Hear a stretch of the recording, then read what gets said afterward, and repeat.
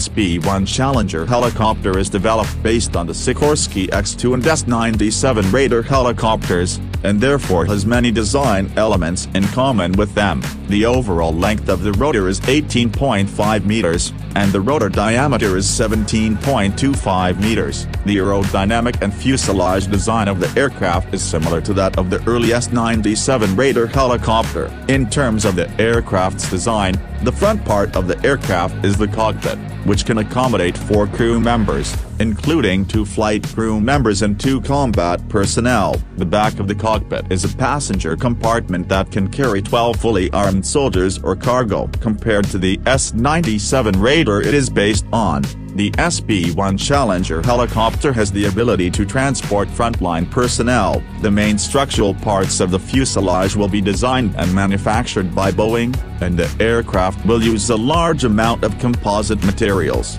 In terms of the power system, the engine uses 2 General Electric T55 turboshaft engines, which can output up to 4,867 horsepower. This engine was developed in the 1950s and is currently mainly used on the U.S. military's CH-47 Chinook transport helicopter. As the engine's overall performance is considered outdated, future production versions of the SB-1 will be equipped with the next-generation engine developed by General Electric under the Future Affordable Turbine Engine program, which will have better scalability, durability, lower maintenance costs, and better power-to-weight ratio and lifespan.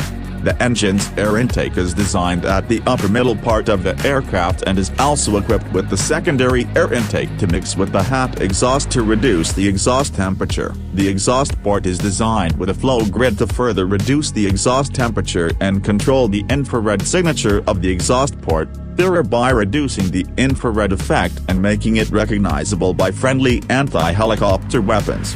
The power generated by the engine drives the coaxial counter-rotating rotor system on the top of the aircraft. This design eliminates the need for a tail rotor, which improves the aircraft's anti-torque capability. To increase speed, the SB-1 Challenger helicopter uses the same coaxial counter-rotating rotor system as the Sikorsky X-2 and S-97 Raider helicopters, coupled with the horizontal pusher propeller. To increase its flight speed, this composite propulsion system has been tested and verified on the X-2 prototype and the S-97 Raider helicopter and is a stable and feasible power design solution.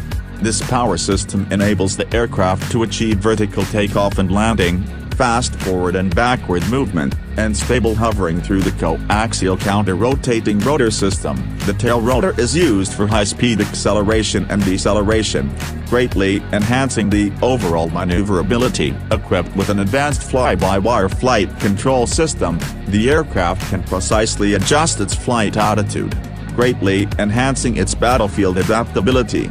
According to available data, the maximum design cruising speed of the SB-1 helicopter can reach 460 km per hour. With more powerful engines, it may even break the speed record of 463 km per hour set by the Sikorsky X-2 helicopter.